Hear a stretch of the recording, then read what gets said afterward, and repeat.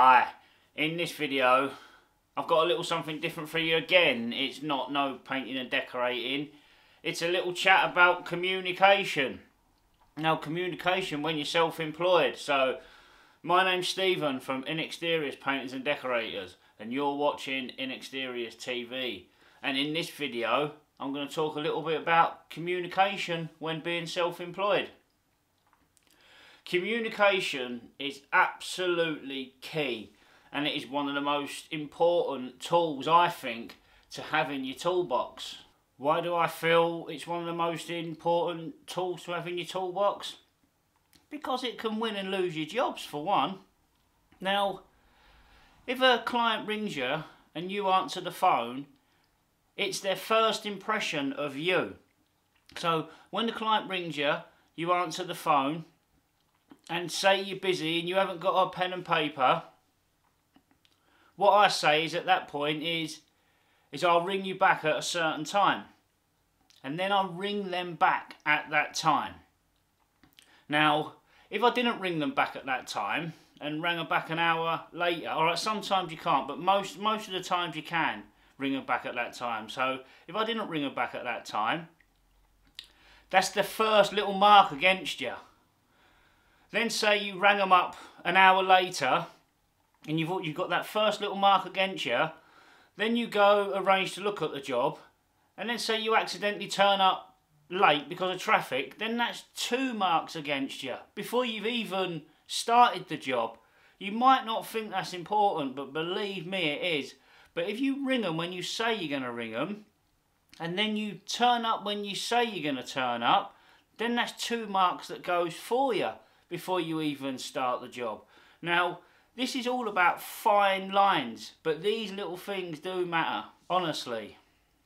Now, another thing, it can relieve stress and worry by communicating.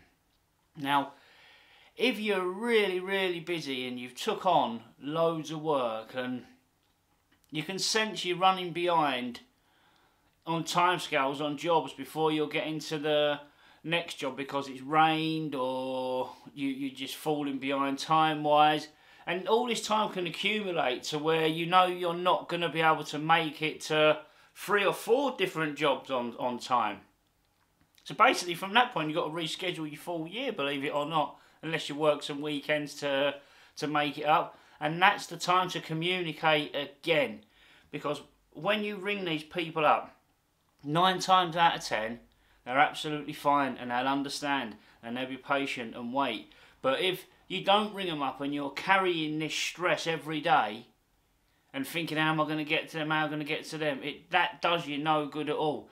And I found it out on quite a big scale last year, because I was absolutely snowed under last year. And I was doing this big job. Then I had these machines asked if I could do his machines, and I couldn't turn it away because them machines were 6 months work or something like that, and I definitely couldn't turn it away.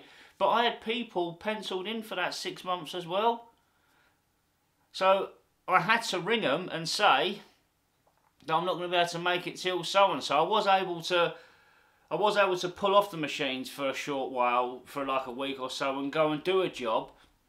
But I still wasn't getting to those people on time. But the moment I made them phone calls, I just felt, you know, I just felt relieved. Do you know what I mean? It was, yeah, it was good.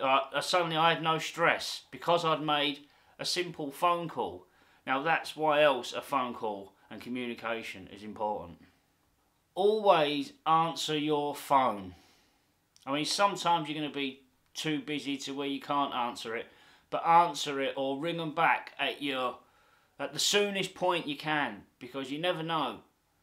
That could be your next big job. That could be 6 months worth of work. Just, you know, and or if you ignored that phone call and thought, you're too busy is what it is, that could go, and that could cost you work in the future. So trust me, I've done it. Answer your phone when you can, or as soon as possible and as quick as possible, or if not, when you can. Right, that's my little chat about communication. If there's anything more yous would like to add to that, please do so, because this is about helping everybody, and everybody can have an input in this, and that's how we all grow. So thank you very much for watching, and take care.